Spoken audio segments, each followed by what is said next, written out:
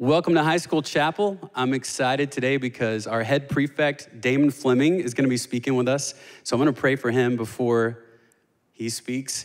And in case you don't know Deymon, he's been at GAC for 5 years. He goes to the Voice of Faith Church in Stone Mountain. He does football, track, student government. And when I asked him why he wanted to be the head prefect, he said he wanted to improve the connection between academics and the spiritual aspect of GAC. And he wanted to be a person that people felt comfortable coming to talk to about anything. And if you know Deymon, you know that he is that, and he is highly respected, and we're very grateful for him. So if you would, join me in prayer as we pray over him. God, thank you so much for a chance to meet like this and be in our classrooms, be here in the PAC, and just hear a message of the way that you are moving in the world. God, I thank you for Deymon Fleming. I thank you for the leader that he is. I thank you for his presence on this high school campus. And God, we look to you today. We look to Jesus as our example. And we want to seek truth in times like this, in chapel. We want to know you better.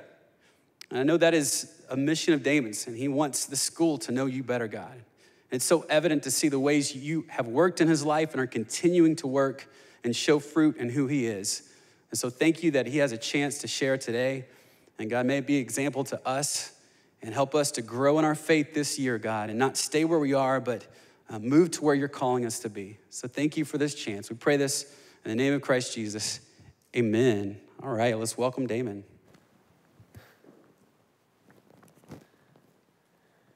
Rejoice always. Pray continually. Give thanks in all circumstances. For this is God's will for you in Christ Jesus. Do not quench the Spirit. That's 1 Thessalonians 5, verses 16 through 19. And I know we just prayed, but let's pray over this message and pray over this scripture before I begin. So if you don't mind, bow your heads with me again. Dear Lord, we just come to you today saying thank you for everything that you've already done for us in our lives, the things that you're doing now, and the things that you're going to do. Lord, we just ask that you would allow us to be open to a change today, open to a positive mindset change as we go throughout the 2020-2021 school year, that you would allow us to set positivity now so that the end of the year's outcome will also be positive. Lord, I ask that the message that's coming out of my mouth today would just resonate with at least one person. For we know that if one person is impacted, then we can impact the world. And Lord, we pray all this in the mighty name of Jesus. Amen. So now, before I get started, I just want to say that I'm so honored and blessed to be able to stand before you all and speak to you, speak from my heart. And I know that we've had quite a few people giving us advice and talking to us over the past few months. And that's great. We love advice from adults, but I think there's power in having student-to-student conversations. And that's all that I wanted to have today, was me to talk to you all, student-to-student, just about something that I truly believe is purposeful in the time that we're in right now, with COVID-19 and everything else that's on our shoulders in the world and in this country. And so the challenge of today is that my message is called a positive mindset change.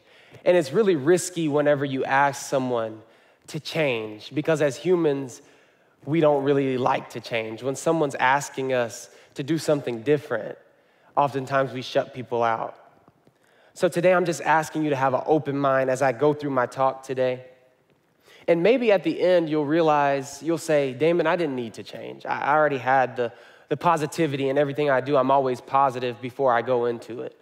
And that's awesome. Because I believe that once everybody on Greater Atlanta Christian Schools campus can believe before they go into a circumstance or before they go into a situation that they're going to be positive about it, then the outcome will be great. So now what I want you to do is just think back to March, before we even really knew the impact of COVID-19. Think back to when they told us we were going to have to go out of school. We were going to be out of school. I think a lot of us thought we would be out for just 1 week or 2 weeks, and we'd be back after spring break. Well, we really underestimated that because I don't think any of us thought we would be where we are now. None of us were expecting that we would have to wear masks at all times in school. None of us even knew what social distancing entailed. We didn't know that that meant to stay 6 feet away from other people. We didn't think we wouldn't be able to hug and high five people on the first day of school. We didn't think that we weren't going to be able to have a spiritual retreat or fall learning excursions. And we for sure did not think we'd be following red arrows on the ground in the hallways. But see, the reality of it is that that's what's been given to us. And there's really nothing that we can do about it. That's already what's been placed on us. And our job is to figure out a way to overcome these circumstances. And so I believe that it's so easy to fall into the trap of being negative about everything when there's so much negative around us. Things that are presented to us, like most of us can perceive having to wear a mask and social distancing as a negative thing because that's not normal for us. That wasn't normal for us last year. And so because that's negative, a lot of times we fall into the trap of responding negative, of everything that we say being negative. I'm sure some of you have been around some friends that have even told you, you've got that one friend who's constantly telling you the statistics of, oh, this many people have died, or this many people have been impacted and infected by this virus. And see, no, I'm not saying that COVID-19 does not exist. I'm not saying that at all, because I've seen it. I've seen it firsthand that it does. But all I'm saying is that if we change our minds and approach how we go about the school year, how we go about our lives, even in the midst of a pandemic, in the midst of everything going on in the country and in the world, or whatever weight is on your shoulders as a high school student, if you change your mind to positivity before it happens, then it won't impact you negatively in the long run. And so I have a charge to the student body today. I have a charge to all of GAC. And that charge, that challenge is for everybody to have a positive outlook on this school year. And I believe it's so important that we do this now. It's early on in the school year. We're only 3 weeks in. It's important that we do it now. And some of you are probably saying, well, I may do what Deymon's saying maybe a few weeks from now when I pass my biology test. Or I may do what Deymon's saying a month from now when I figure out that I'm going to be starting on my sports team, or I got that position for the audition that I had for the play. But see, what we have to realize is the positivity that you need to have is in the beginning. You have to go into that audition, go into that sporting event, that tryout with the positive mindset. You have to say to yourself, when you wake up in the morning, today's gonna be a great day. If I wake up in the morning and I say, I'm gonna have an awesome day and I'm going to impact somebody in a positive way, then at the end of the day, you're going to have an awesome day. You're going to impact somebody in a positive way. But if you have a downtrodden spirit, a woe is me spirit about everything, when you wake up, you're just already down. You're asking yourself to have a negative day. You're asking yourself for a bad day. So I challenge you all, I challenge us, because I'm speaking to myself too. I'm not saying that everybody else, you're doing all things wrong and I'm right.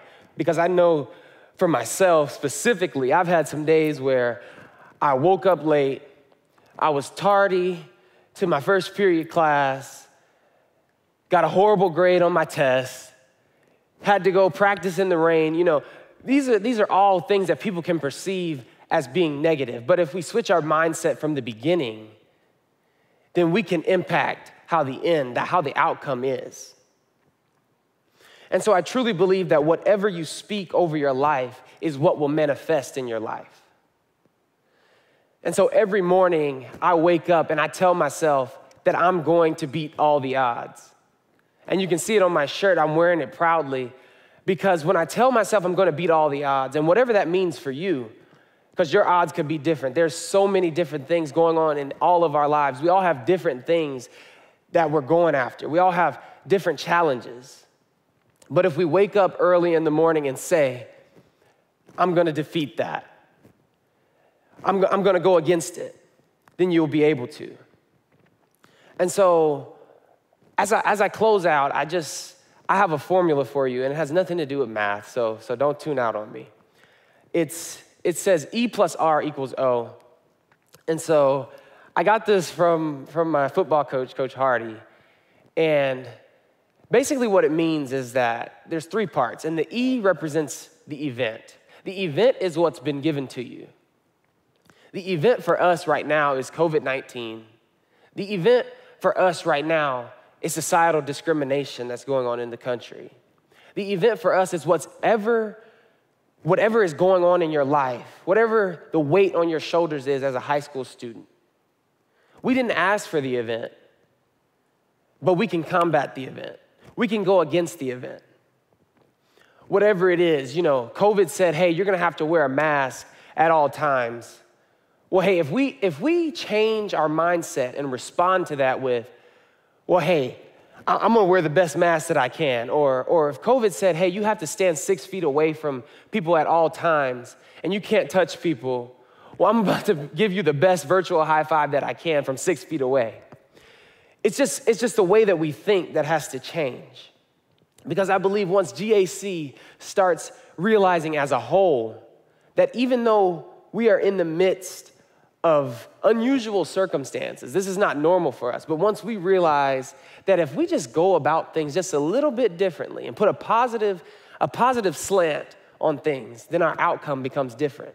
And so the R in the formula of E plus R equals O is the response. That's how you go about combating the event. That's what you bring to the table. That's what you can control is your response to whatever has been handed to you. And that's what will give you the O, which is the outcome. And so when you have a negative response, your outcome will give you negative. Your outcome will be ugly.